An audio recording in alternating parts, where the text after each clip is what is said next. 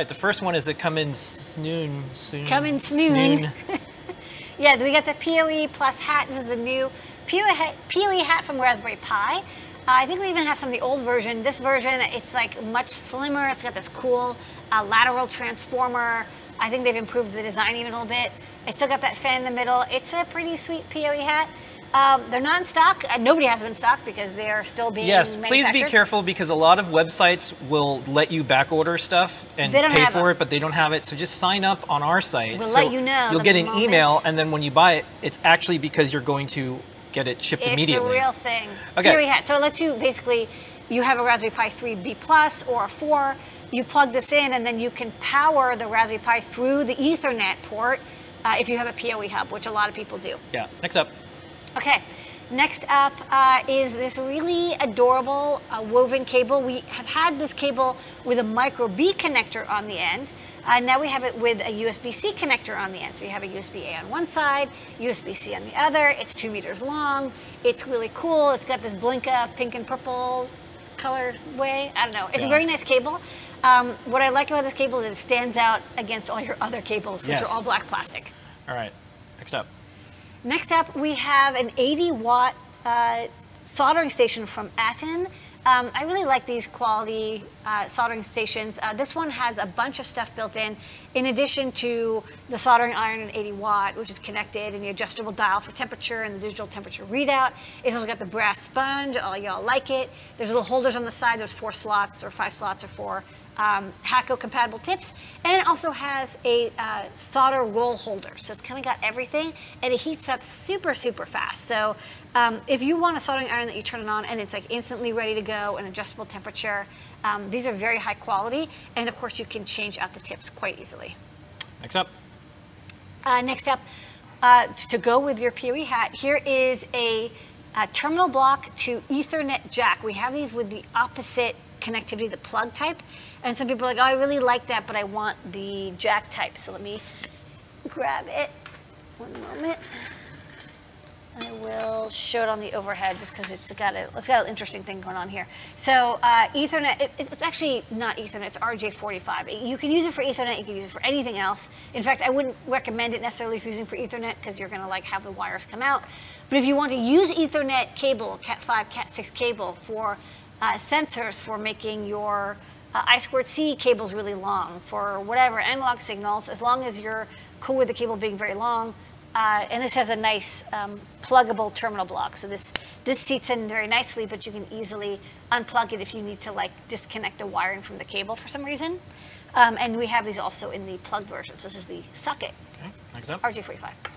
Next up, we have this very tall case. I like this case. This is from anidees. They make these really beautiful cases. But what I like in particular about this one is how tall it is, because you can fit a lot of stuff in here.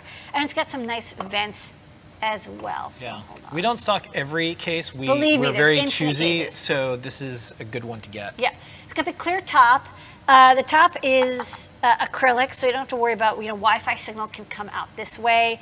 It's got slots on the bottom, mounting holes over here. You can get to your the micro SD slot. This is holes for the power LEDs, which are not on right now. Of course, the Pi 4 audio and power and the 2 HDMI outputs, and then of course the USB Ethernet. So it's all good. I mean, this would actually be great for your PoE hat, right? Because you can put that in here and you have room for hats or electronics inside. Because it's extra tall, but you still get that protective cover, but you can see through and see how your display is looking, your OLED, e-ink, whatever. I don't know. I really like it. It's a very nice case made out of aluminum and clear acrylic. Next up. Next up, finally from Nordic. We've been waiting for this. To get this. We got this. So from Nordic, we now have the Thingy 91. So we've got the NRF 91 feather, but I actually kind of liked their dev kit for this because it's kind of cool. It's got this rubber case. And let's go to the overhead. I'll show it off. You got this rubbery case, which I can extract this. It's got this plastic. Hold on. It's not that hard to remove. It's just hard to do it on camera. We're tired. Well, no, it's just I don't. We're also tired. Yeah, a little bit. So the NRF91, this is their, I think it's a Cortex M4 dual core with a cellular modem inside, LTE modem. This is a SIM card slot. I think it comes with a SIM card as well, which you can activate. This is, of course, data. There's no audio that I can see anywhere here. But for data, it's great. There's an antenna.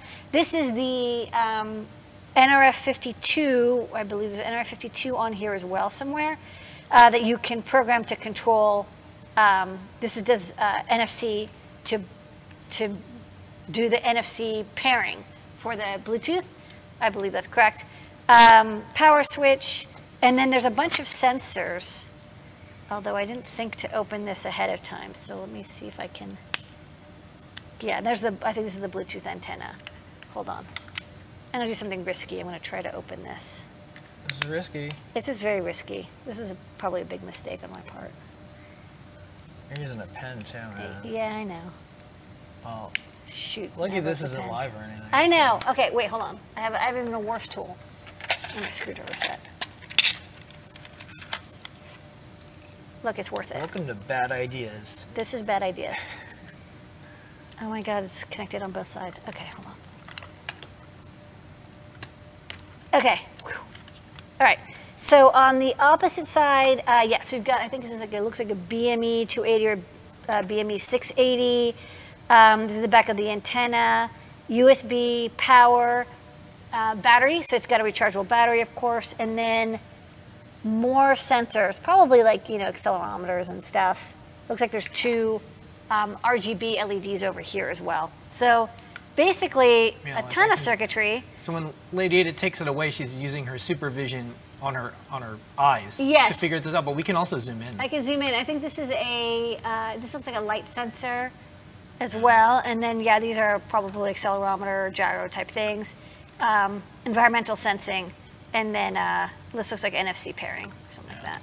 So yeah, this is probably the NRF52, I think 840 with a Bluetooth antenna and all the circuitry. So it's an all-in-one kit, which I really like. And then here's the IMEI for the device as well. All right, so look, you want to do cellular stuff? I mean, yes, the Feather is really good, but this is their official supported dev kit for the NRF91. Next up. Okay. Next up, ooh, this is my favorite. So we finally got these two as well. This is the PPK2. So this is the Power Profiler Kit. And this is something that Nordic designed in-house for measuring the power of their we like this a lot. Cellular and Bluetooth boards, but then they're like, wow, this is really handy. We should sell this as a standalone thing. So this is it's about $100.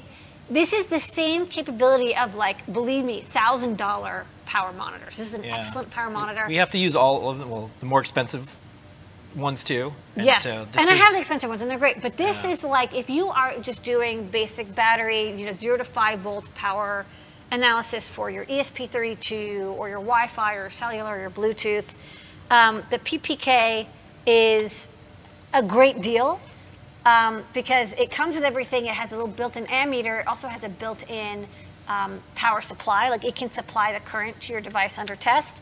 And it comes with software, Mac, Windows, and Linux, and it works really wonderfully. I used it to do the mag tag. We did an Ion MPI analysis. We did an Ion MPI on it. Yeah, we liked it so really much good. that we wanted to stock it. This is yeah, this is a great deal. If you're doing anything with low power, stop guessing about what your low power is. Stop trying to use a multimeter. Just grab this because you'll be able to actually do analysis on spiky power transmission or use cases. Next up.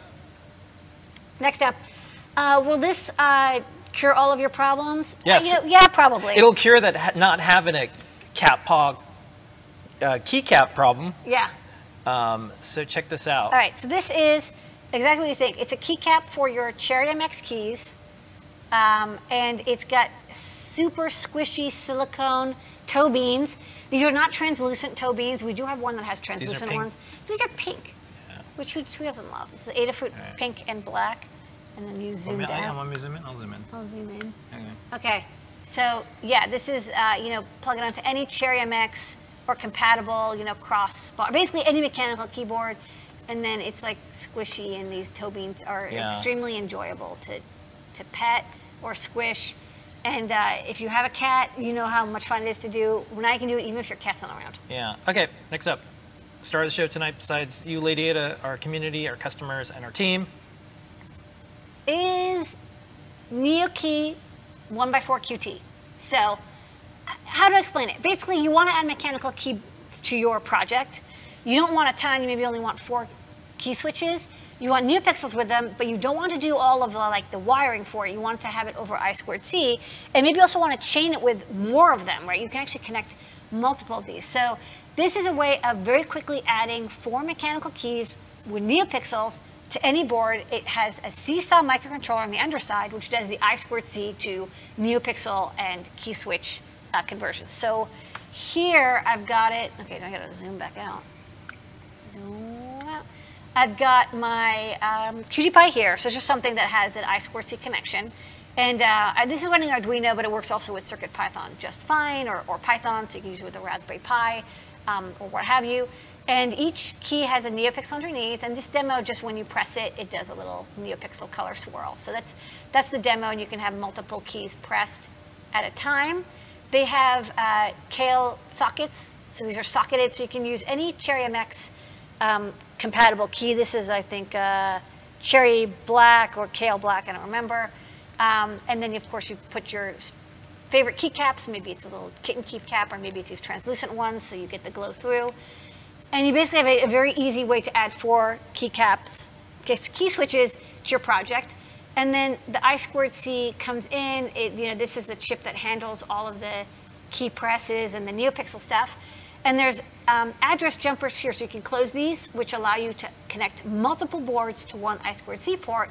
So you can have up to 16 of these on one I2C bus. So if you're not enough to make a full 108 key keyboard, but if you're making like a macro pad, right, and you just want to really quickly get a bunch of keys together without much soldering, you just plug in your favorite mechanical key, and you have plenty of mounting hole options. So you've got 4 mounting holes on the corner. You can also plug into a breadboard if you don't want to use these cables for easy perf boarding. I just think it's like a fun way to get mechanical keys into your project without any key matrix handling, without NeoPixel handling. It's all done for you. It's your product specific.